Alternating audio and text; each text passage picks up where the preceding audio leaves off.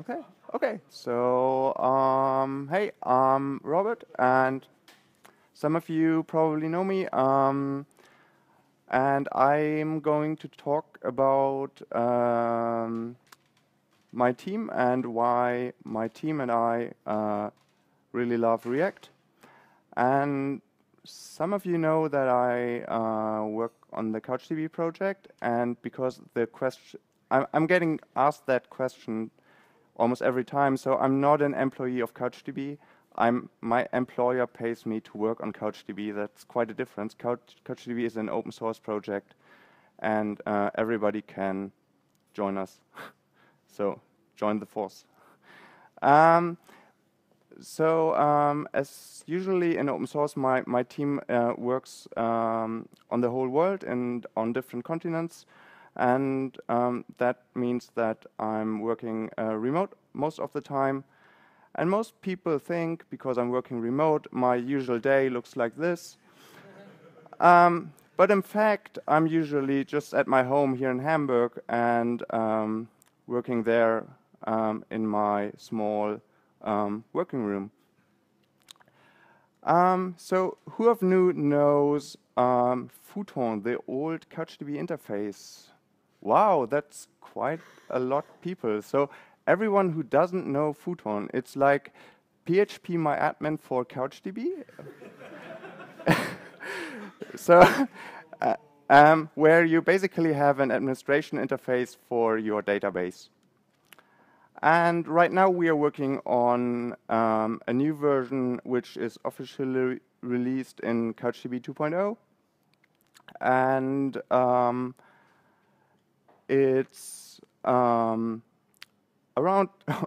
almost 5 years old. So who of you is working on a code base older than 5 years? Okay, okay, I feel with you. Okay, and it's a JavaScript MVC application which is based on the library Backbone. And we used Backbone Layout Manager to create nested views in our applications. And the old development team invented something what they called route objects, which is basically something where you can render a view based on the current URL you're visiting with your browser. I think that's a concept which is almost the same to Marionette.js, but back then I'm not sure there was something like Marionette.js. But it turned out our self-written framework was, in fact, a really bad idea.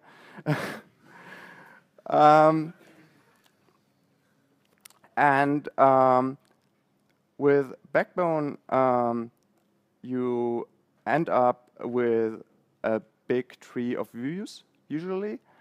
And for example, we had in our application a documents view which has a pagination and an options bar where I can, for example, do some bulk actions on some documents. These documents are rendered in a document list, and I have a given amount of docs which I'm rendering. And there's code. So that is what one of our old Backbone views looked like in a bit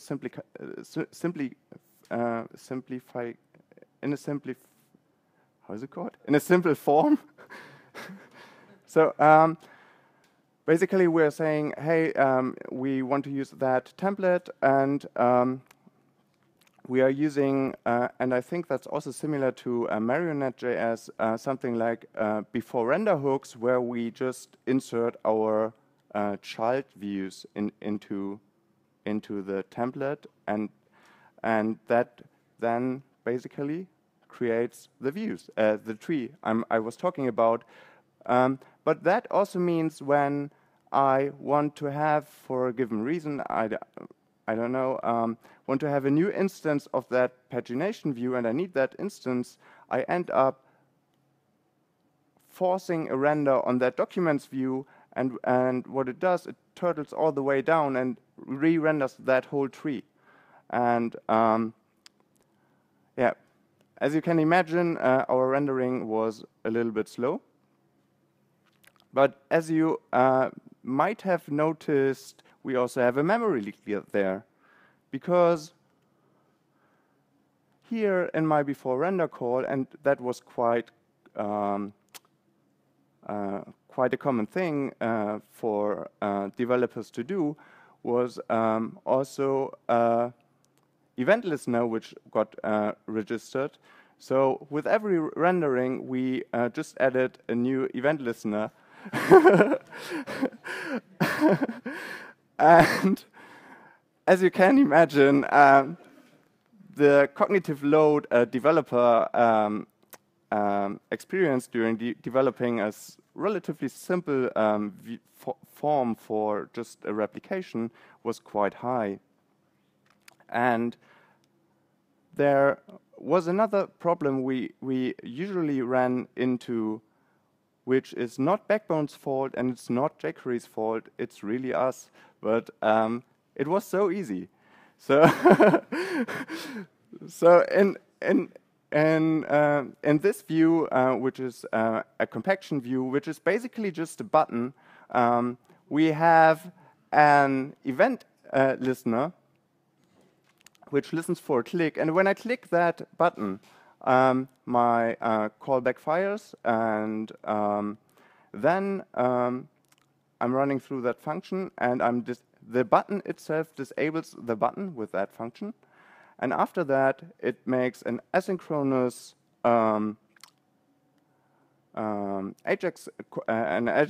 asynchronous call to the database, and does some things there.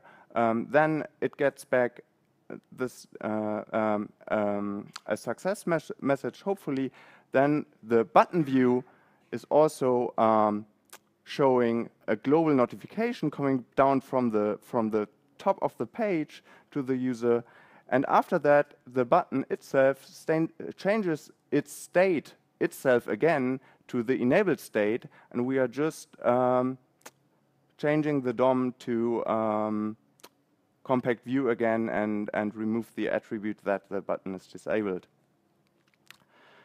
And that's probably something many developers ran into in, for example, jQuery-based applications, and I also run into that frequently as a developer, just because it's so comfortable to do that all in the click handler.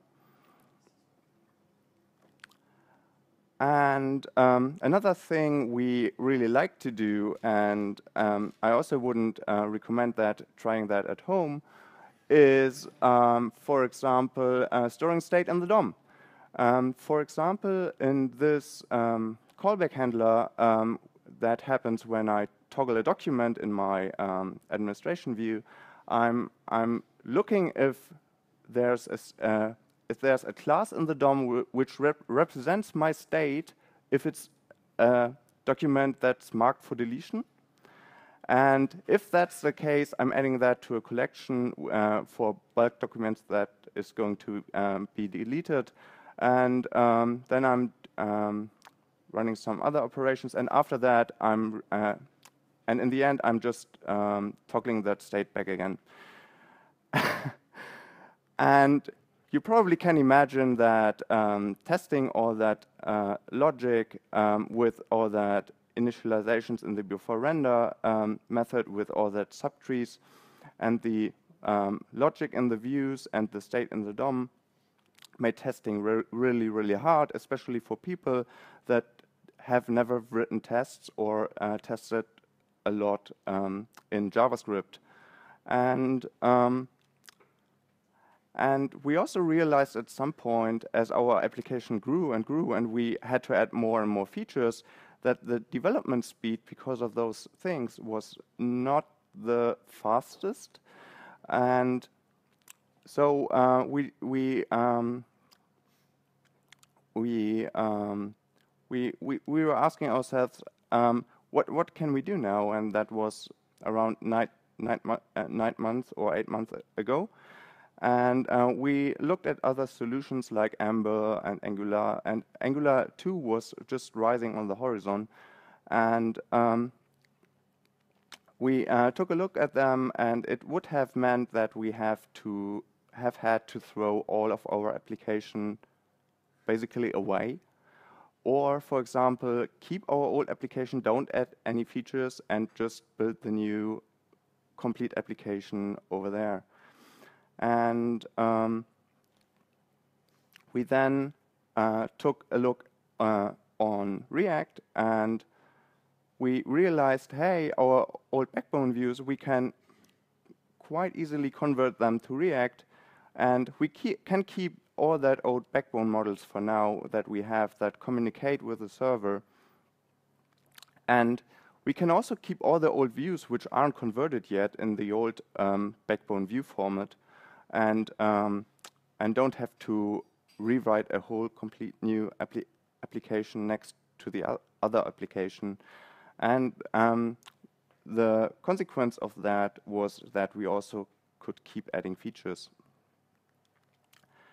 And I think that was the moment where me and my colleagues were really happy that we didn't choose a monolithic framework in the beginning, because Backbone is basically just a library loosely consistent of models, collections, and views, and you can choose if you want to use them or don't want to use them.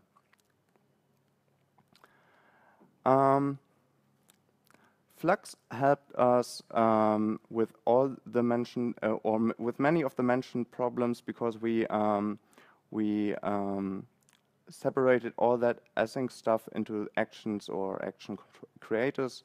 All the state, we put all the state into the DOM, and the views were are now just representations of the data, and they don't have any that much logic anymore. And the new Photon, for the new Photon, we were basically able to solve a lot of our issues with React and Flux. Because it was easier for us to test, the test suite grew from around 60 tests to over 500 unit tests in just those 8 months. And we also have a lot of reusable and well-tested components now. And the funny thing is that the overall development speed of the team didn't went down while we were completely refactoring the whole application, because the cognitive load and all the bugs added from the old way how we wrote our application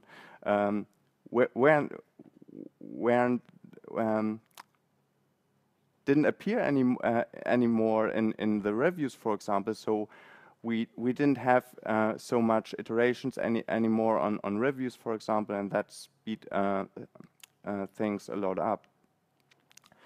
So that's quite a big soft migration we did, and we are almost finished. I would say 80%.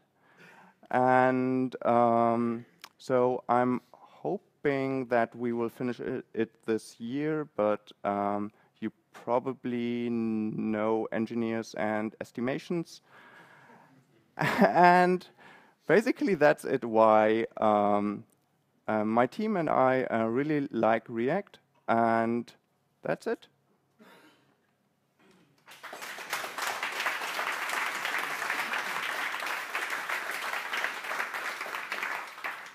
Questions, and I will repeat them. Thanks for a real life example. What were the greatest issues when migrating to React? Were there any issues at all? One of the uh, so the question was what was one of the bigger issues, if there were any, when we migrated to React, and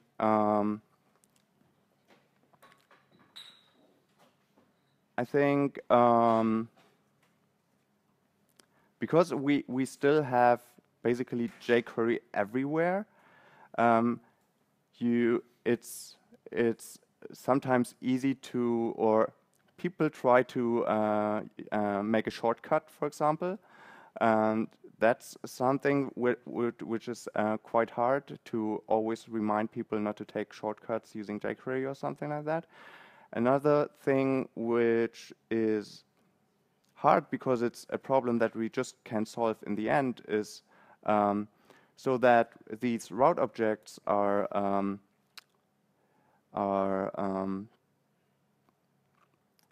rendering these views and those subviews, and on top of that there's a router, and we really want to use React Router, but as we still have old backbone views in our applications, it's not so easy to use React Router. So that's, I think, having patience is also quite a hard task, and also to and that can probably you probably have to, when you start to migrate to React or any other framework or do a big migration, you probably have to convince management, and that can be hard, but that can be also quite easy. So I can imagine that this can be hard, maybe, but I think we were quite lucky.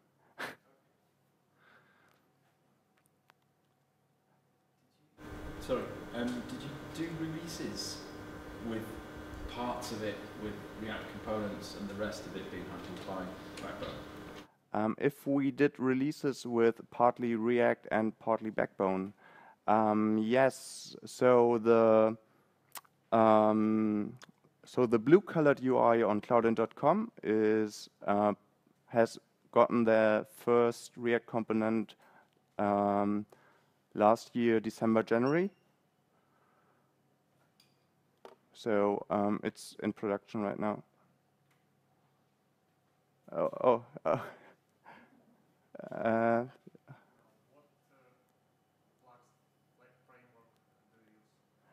that's a good question. What Flux framework we are using? We are using the plain Facebook event emitter implementation without any framework, because back then we just couldn't decide, and we had other problems that were larger.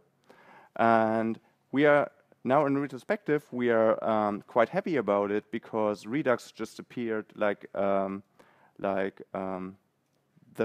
framework for the how is it called, the future. Yeah, the future. The future, and we are currently taking a close look at Redux, and right now we are just using the reference implementation by Facebook, which is a little bit more boilerplate. Yeah. So you said that you were keeping your old models, your backbone models, and in the next slide you talked about implementing Flux. So have you moved your backbone models to Flux, or is it just the state in the DOM and in the components which you used, which you moved to Flux? So the question is if we moved our backbone models to Flux, and I would say it depends. So most of our backbone models are still there, communicating with the server.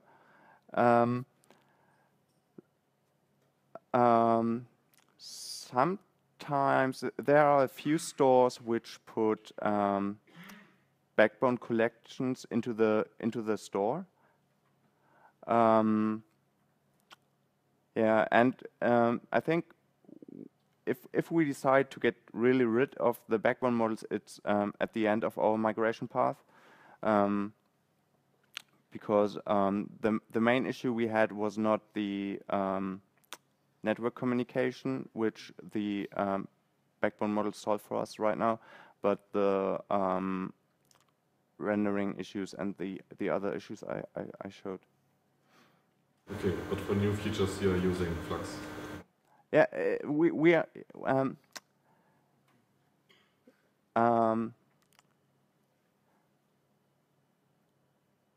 So our backbone model. The question was if we are using Flux for new implementations, and we are also we are sometimes putting. We are putting quite often backbone models from backbone collections into the store, for example, as this collection, and so the data is inside the store, and the action is fetching that data for us, or the action creator is fetching that data for us, and then putting it into the store.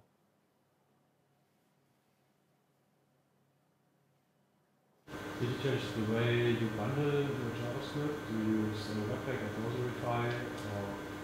Rosarify? The question is if we did change the bundling and for our application, and we use still require.js. We didn't change the bundling. We investigate Webpack right now. And we hooked the React tools, or now it would be Babel, into our build chain. So we didn't change the way how our AMD modules are loaded right now. If that answers the question, okay.